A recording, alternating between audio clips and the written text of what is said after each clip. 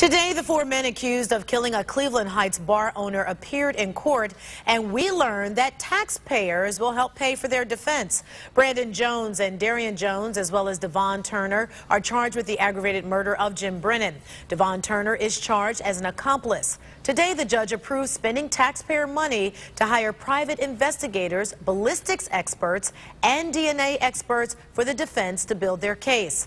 Brennan was shot and killed at his bar, Brennan's Colony, on June 30th. Brennan's Colony just started serving drinks again on Tuesday. It will start selling food tomorrow night. But according to its Facebook page, there will be limited hours and menu this weekend. Doors open tomorrow at 4. The restaurant will be serving appetizers as well as some other food, including blended wings and the all-world burger.